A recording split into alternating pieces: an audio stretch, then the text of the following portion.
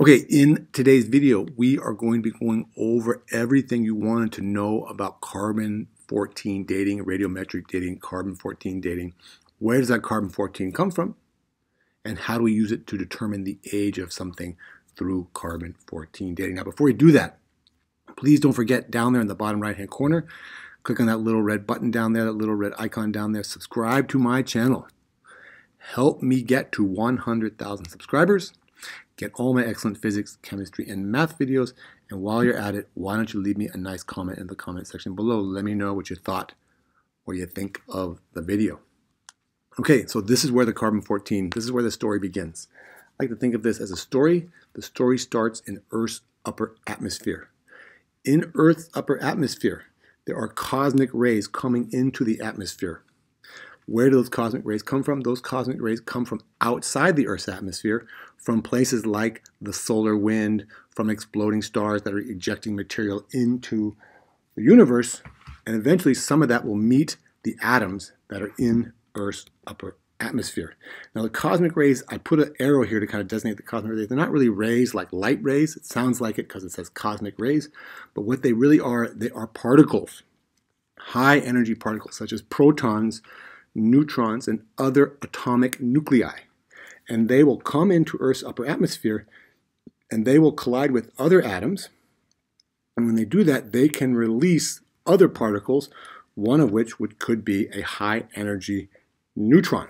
Now, why is it high energy? Just because it's moving very quickly through that collision, due to that collision. That's the symbol for a neutron. N for neutron, 1 mass number, and 0 for the charge. Okay? So what happens to that high energy neutron? Well, the high energy neutron is then going to collide with a nitrogen-14 atom in the upper atmosphere.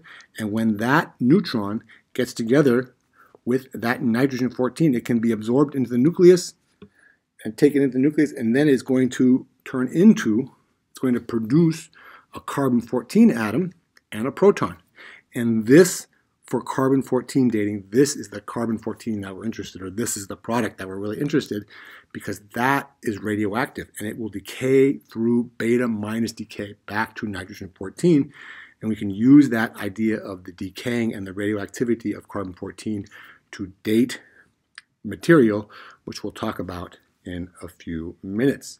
Now, the carbon-14 is in the upper atmosphere, and it is going to combine with oxygen to produce what I'm going to call, or what we can call, radioactive carbon dioxide. It's called radioactive because it's the component of the carbon dioxide that is made with carbon-14, which is radioactive.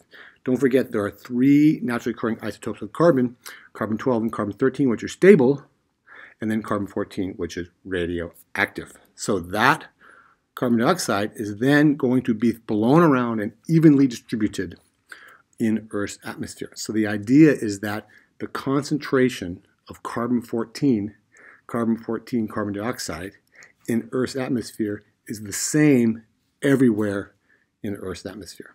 Okay, that's an important point. Anywhere you go in the atmosphere, the concentration of carbon-14 is the same. Okay, now the question becomes, what happens to that carbon-14, that radioactive carbon dioxide that is being produced in the upper atmosphere? And one thing that can happen to it is that plants can absorb that carbon-14 during photosynthesis. So here's the carbon-14 that's in the atmosphere, the carbon-14 carbon dioxide that's in the atmosphere. It is breathed in by the plants. There's a tree, there's a leaf, there's an apple, and there's a carrot. And they're getting their carbon-14 from the atmosphere. That means that the concentration of carbon-14 in the plants is the same as the carbon-14 in the atmosphere. Now, the people are therefore going to start eating the plants. Okay, and they're going to be getting their carbon-14 from the plants also, which got it from the atmosphere. So here's the plants, here's the animals. People are one kind of animal, so here's 3 animals, and here's a people. And they're going to be getting their carbon-14 from the plants. And sometimes the animals will eat each other, so they'll get some of it from the other animals. But the animals get their carbon-14 from the plants. The plants get their carbon-14 from the atmosphere. And that means, because they're really all getting it from the same place, that means that the concentration of carbon-14 is the same in the atmosphere, and it is the same in all living organisms. That's an important point because we can measure that, so we know how much carbon-14 a plant or an animal has when it dies. Okay, so here's all the plants, here's all the animals, here's the carbon-14 that's in the atmosphere, and they all have the same concentration of carbon-14. Now there are other isotopes of carbon, and they're also breathing in the carbon-12, the carbon-13, and the carbon-14 carbon dioxide, but we're most interested in the carbon-14 carbon dioxide because that is the component that's radioactive, that carbon-14. Now sometimes you'll hear people talk about the ratio of carbon-12 to carbon-14 or carbon-14 to carbon-12. That is going to be a constant, okay? The amount of carbon-14 in your body is a constant until you die. All right, now you'll remember we said the carbon-14 is decaying, so you might think it's going down, but as it decays, you're also taking in more carbon-14 when the plants breathe in the CO2 or when the animals eat the plants. Okay, so there's kind of a balance between what's decaying and what's being renewed by taking in more carbon dioxide or more carbon-14. Now, unfortunately, at some point in time, all the plants and all the animals are going to die. And that means that they'll no longer be able to take up any more carbon-14. But the carbon-14 that they already have will continue to decay, but it will not be replaced by new carbon-14 because you're dead. The plants are no longer breathing, you're no longer eating, and that means that the concentration of carbon-14 is going to decrease because carbon-14 will decay, or is decaying through beta decay, beta minus, into nitrogen, and it gives off an electron and an anti-electron neutrino.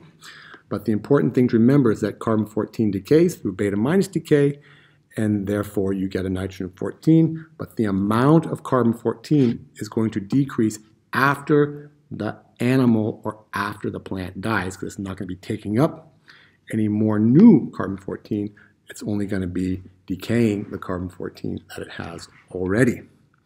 Okay, and we can use this idea about what you originally had when you died, or what the plant or the animal had when it died, and what it had when it was found or discovered or measured at some point after, because it's going to be decreasing. And we're going to do that, and I'm doing an example right now. So here is the pharaoh. If the pharaoh is alive, and he's alive like all the plants and the animals and the atmosphere, and therefore we know that in his body at time 0, okay, that's kind of at the beginning, that we've measured that in 1 gram of carbon, there are 5.02 times 10 to the 10 carbon-14 atoms. So that's how many are present in all the plants and all the animals and all the people, of which pharaoh is a person. Now at some point, the pharaoh is going to die. And then he's going to be mummified. And then at some point later, he's going to be found in a pyramid. And at some point, they're going to take a sample of him because they want to know when he died. They're going to take a sample of carbon from his body, and they're going to determine that originally he had 5.02 times 10 to the 10. They measure it some time later. We don't know what that time is. He has 3.21 times 10 to the 10 atoms of carbon per gram of carbon. It's less because the carbon-14 that he originally had is decaying. And we can use these two numbers and the half-life of carbon through this equation to determine how long he died. What is the time that exists between this initial time when he died and he had this much carbon to he was found later and now he has this much carbon, which is less. This is the equation. N0 is the number of carbon atoms, radioactive nuclei, that were present at time 0, which we call when the person died. Time NT is how many he had at some time later. So we're going to solve this equation for this T right here. This is the time that exists between this and this. So it's NT equals N0 times E. E is Euler's number raised to the power of minus lambda. Now lambda in this case is the decay constant. And the decay constant is calculated as the natural log of 2 divided by the half-life. It's the half-life of carbon-14. The half-life of carbon-14 is 5,730 years. So we can use that information and those two equations to calculate and solve for T. And we're going to do that right now. We can figure out how long ago the pharaoh died. Now, this is the decay constant. This is how we calculate the decay constant. So the first thing I'm going to do is I'm going to take this term and I'm going to substitute it into this equation for lambda. And that gives us NT is equal to N0 times E. Now, E is therefore going to be raised to the power of minus the natural log of 2 times T divided by the half-life. Okay? And we're going to once again solve for this T. That's the T that exists between these two conditions, the time that exists. What I'm going to do first, I'm going to divide each side by N0, so I get NT divided by N0 is raised to, it equals E raised to the power of minus ln2 times T divided by the half-life. Now, I want to solve for this T again, and one thing I can do is I can take the natural log of both sides of this equation. If I take the natural log of the left side, I get the natural log of NT divided by N0. And if I take the natural log of E raised to any power, the natural log of E raised to a power is simply that power. So therefore, I'm kind of getting rid of the E. So I have that is equal to minus ln2 times T divided by the half-life. We're going to solve for this T once again. And the next slide, I'm just going to start plugging those numbers in. So I get the natural log of 3.21 times 10 to the 10 divided by 5.02 times 10 to the 10. You got to do this first inside these parentheses and then take the natural log. And then I'm going to plug the numbers in for the other side, and I'm going to get minus ln2 times T divided by the half-life of carbon-14, which is 5,730 years. And then I'm going to solve for the T again. Now what I did was I took this divided by this, and I think you get like something like 0.63.